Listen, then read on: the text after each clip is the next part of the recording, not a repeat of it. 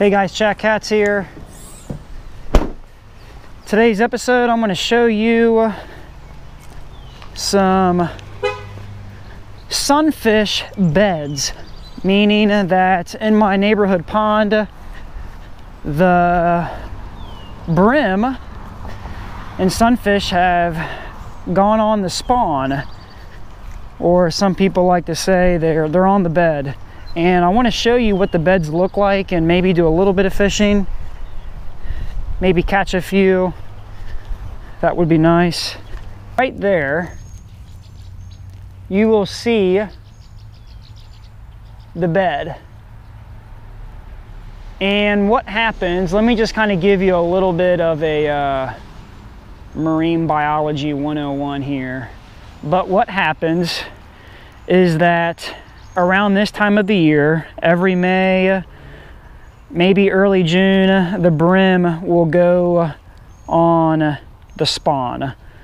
And the females will lay their eggs, and after laying their eggs, they'll leave, and the males will guard the beds to protect the beds from predators and really anything that tries to mess up the bed.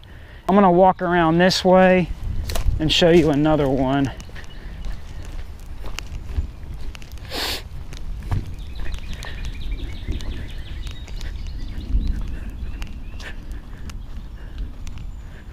Don't see any over there.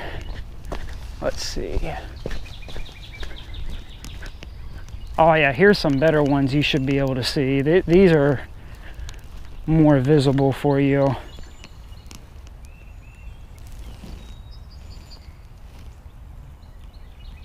Okay, so here's another bed.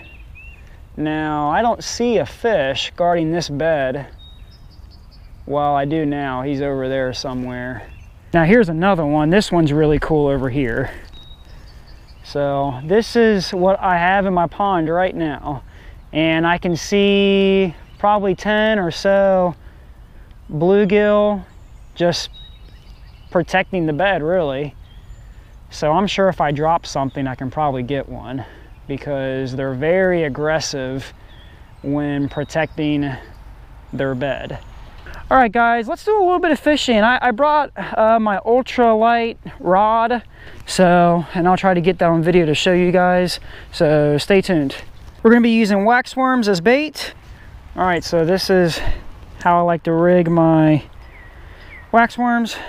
I've never caught bluegill off the bed here.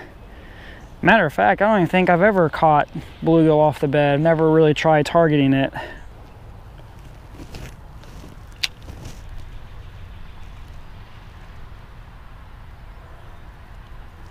Got him.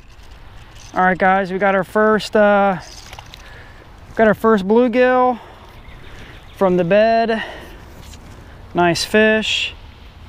Now guys, when you're always remember that's a good size. Now I will say that, oh, looks like he's was peeing on me there a little bit.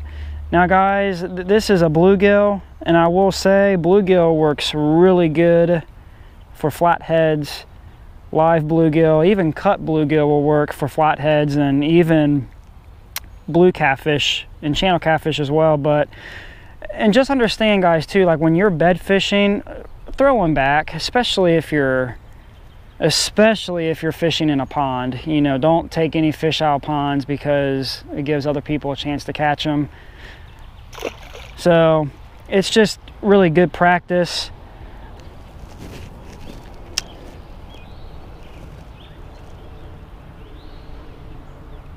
Oh yeah, just got a hit. Oh yeah. Wow, that's an itty bitty one. Look at that, guys. Now, this one is extremely small. But anyway, throw him back.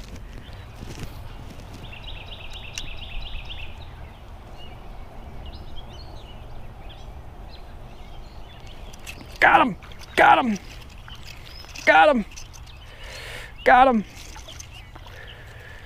Oh, alrighty. Nice fish.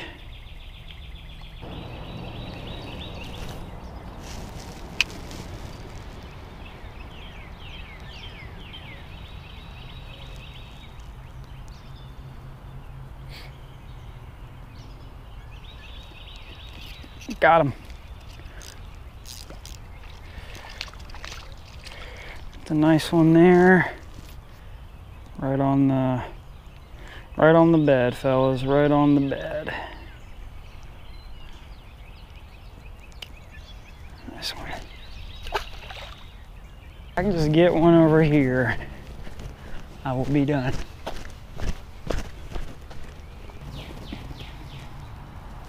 Got him.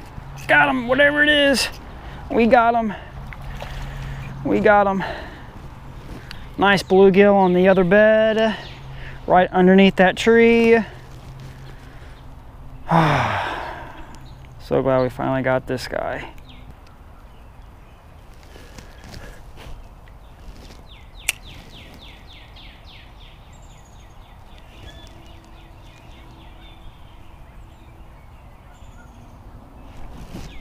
Got him.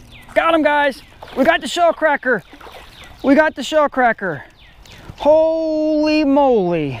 That is a beautiful shell cracker. He took it as soon as I backed up. Nice. We finally got him, guys. Do not get right in front of them, because if you do, they won't take it. That's a beautiful shell cracker there. Beautiful fish right on the bed. It's awesome. Nice fish regardless, but we're gonna put him back right on the bed, fellas. Right on the bed. He's gonna go right here. We're gonna let him go. That was awesome. All right, guys, unfortunately I have to call it a day. It was a really great time catching these bluegill and that shell cracker on the beds over there.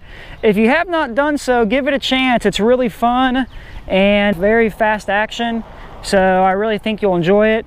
And we'll see you guys on Sunday for another episode of Chatt Cats Fishing. We'll talk to you later.